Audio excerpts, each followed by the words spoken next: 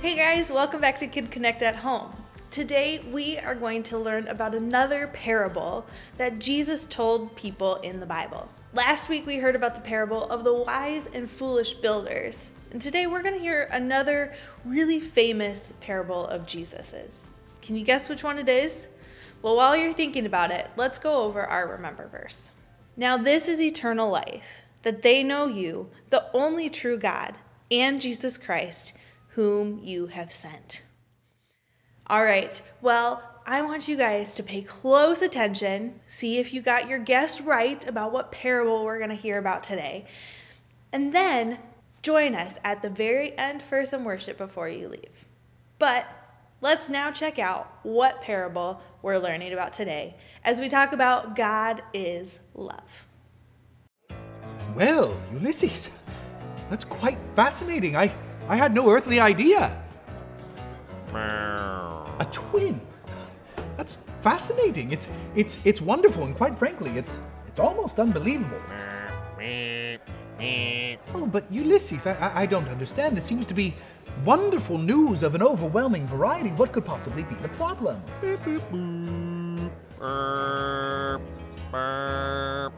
Oh, yes, I do see. Ulysses, I can understand how that could be concerning. In my incredibly humble yet firmly... Ulysses, it is quite rude to interrupt, especially when I am imparting great wisdom without charge or concern for my... Ulysses, what could you possibly mean by they're watching it? Oh, good... Jiminy Christmas! Hello there. Well, Ulysses, it seems that we have lost track of time again. Hello there, children. It's quite nice to see you on this fine day. You, of course, know me from my award-winning directorial work. No? Oh, well then, you, of course, know me from my considerable contributions to the field of science and discovery. Still no. Okay. No matter then, my name is Professor Milton. By day, I am a director of the arts, and by night, I am a professor of the sciences. This here is my robot assistant, Ulysses. Say hello, Ulysses. Ulysses was just sharing with me news of an incredible, fantastical, and quite unbelievable variety. It seems that he has a long-lost twin brother robot. It's quite interesting, quite exciting, isn't it? You could probably even call him your Ro-Bro. Oh, yes, Ulysses, I was just coming to that. I wish that you would learn patience. Yes, Ulysses, I am aware of that. You see, Ulysses was just telling me that while he was initially overjoyed at meeting his long-lost twin brother robot... What did you say his name is? Ah, yes, Rick. His long-lost twin brother robot, Rick. But that initial joy quickly dissipated as he discovered that he has very little in common with his brother. You see, Ulysses is a scientific robot, steeped in the tradition of Newton, Einstein, and Hawking, whereas his brother Rick is a musical robot, steeped in the musical tradition of McCartney, of Bono, and Bieber. It seems that Rick kept Ulysses up all night last night with his loud music.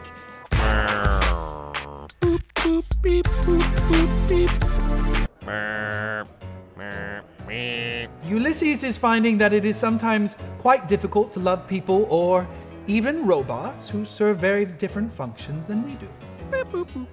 No, I do not think that it is a good idea to simply move out and never speak to him again. I believe that God created us to love everybody, even robots who serve very different functions than we do. You know, this actually brings to mind one of my most beloved parts of the Big God story, and purely by an act of coincidence, or perhaps by God's great providence, I have just completed a series of short films on this very topic. Perhaps this is the perfect opportunity for a grand premiere. Yes, Ulysses, I am quite excited as well. Perhaps we should advance to the screening room? Excellent. We shall clap on the count of 3 and be transported there with great immediacy. Are you ready? 1, 2. Ulysses, stop. Every time, just stop trying. You've never been able to reach. You never will. Please, you're embarrassing yourself. I'll do it for the both of us. Ready? 1, 2, 3. Well, it looks like we've all arrived. So now that we are all here, I shall go ahead and introduce our first short film. This tale comes directly from the Big God Story and the book of Luke. In Luke chapter 10, a religious leader poses an important quandary to Jesus. He asks, "What must I do to inherit eternal life?" And Jesus answered, "You must love the Lord your God with all your heart, and with all your soul, and with all your strength, and with all your mind. And you must love your neighbor as yourself." Boop, boop, beep. Boop, boop. A very good question, Ulysses. And the man asked Jesus the exact same question. Who is my neighbor? You see, at this time in the world, there were many people who, they didn't get along very well. The Roman people didn't treat the Jewish people very well. And the Jewish people, they pretty much hated the Samaritans. So, when this man asked, "Who is my neighbor?" what he was really asking was, "Jesus, who do I have to love?" I'd be willing to bet my entire collection of antique chemistry beakers that what he was hoping Jesus would answer is, "Why, you only have to love the people who are exactly like you." But that's not what Jesus said, is it, Ulysses? No.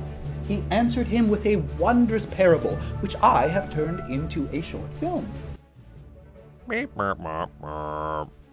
Another excellent question, Ulysses. A parable is an earthly story with a heavenly meaning. Jesus used parables all the time to make a point or to teach a lesson. And my short film depicts this particular parable in all of its original glory. Are you ready to see the film? Excellent. We shall start it with a clap. Ready? 1, 2, 3. There was once a man who was going from Jerusalem to Jericho. He was traveling along, minding his own business, when he was attacked by robbers. The robbers stripped him of his clothes, beat him, and went away, leaving him half dead. However, not long after, a priest happened to be going down the same road. You would think the priest would help the man. However, when he saw him, the priest passed by on the other side. If he had helped the man, he would have been considered unclean. That would have been very inconvenient. Not much later, a Levite who also worked in the Jewish temple came traveling down the road as well. But the Levite ignored the man and passed on by. Finally, one more person came traveling down the road. This time, it was a Samaritan. Unfortunately, Samaritans and Jewish people didn't get along very well because they were quite different from one another. This meant that the Samaritan would not be likely to help a Jewish person. What's this? The Samaritan helped the hurt Jewish traveling man.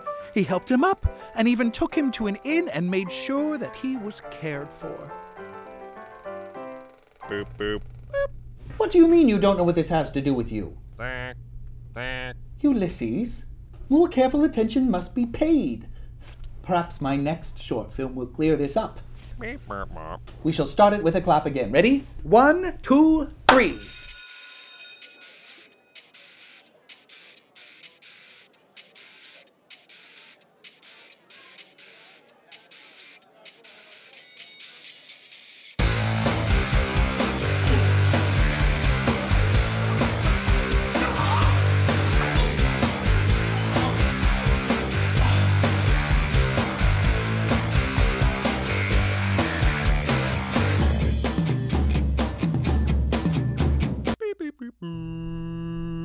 What was that, Ulysses?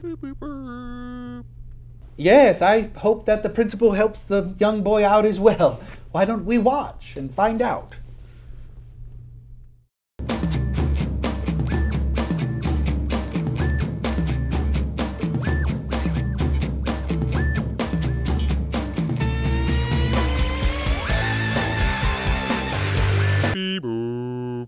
Yes, Ulysses, she does seem very nice. Now, why don't we watch and find out what happens next?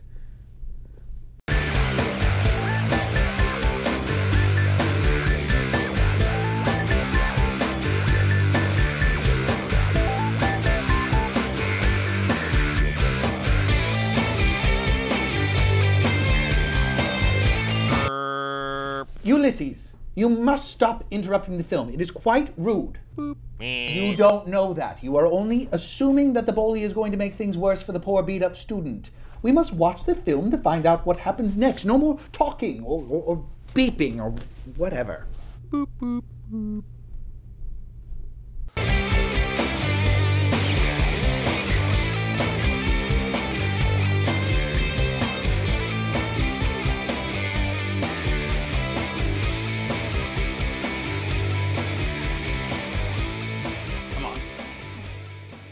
All right. Well, they hurt my leg and they took my iPod. Here, use this. Well, You may not like the music that's on it, but you know, it's better than nothing. but this is yours. Why would you give it to me? You needed help. And they took yours. Come on, let's get you to the nurse's office. Thank you.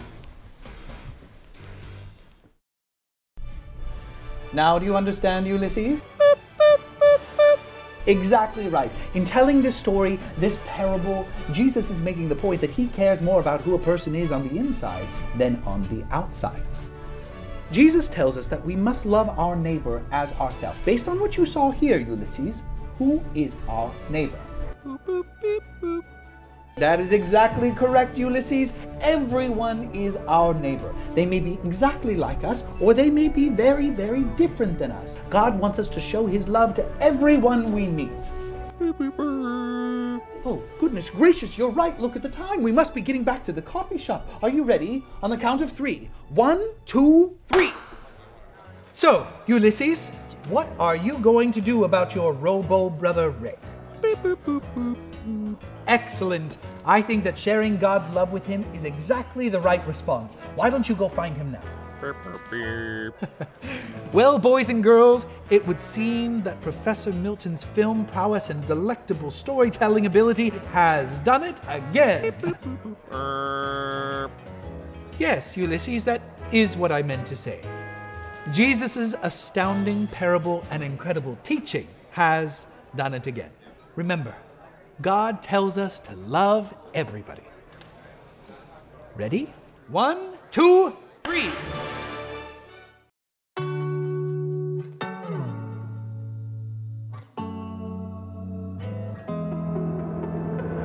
There's nowhere you won't go,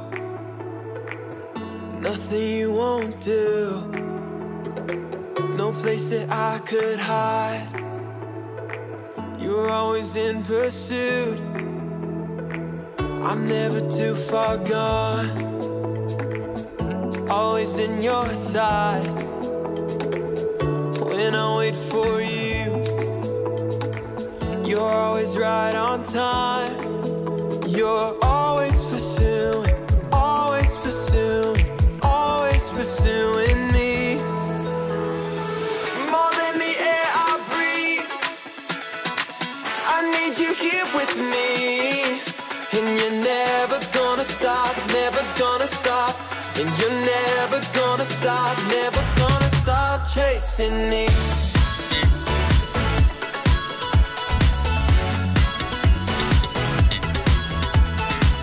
You made a way for me,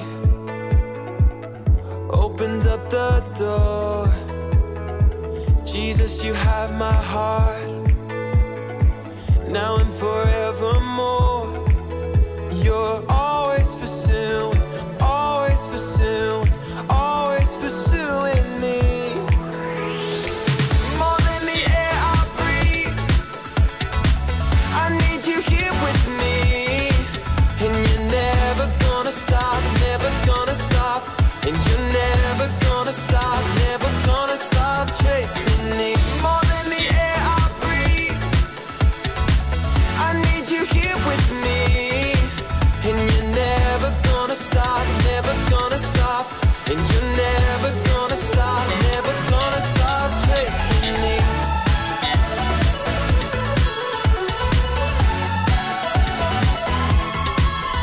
You're always pursuing, always pursuing, always pursuing me. Your love is chasing, your love is chasing, your love is chasing me. You're always pursuing.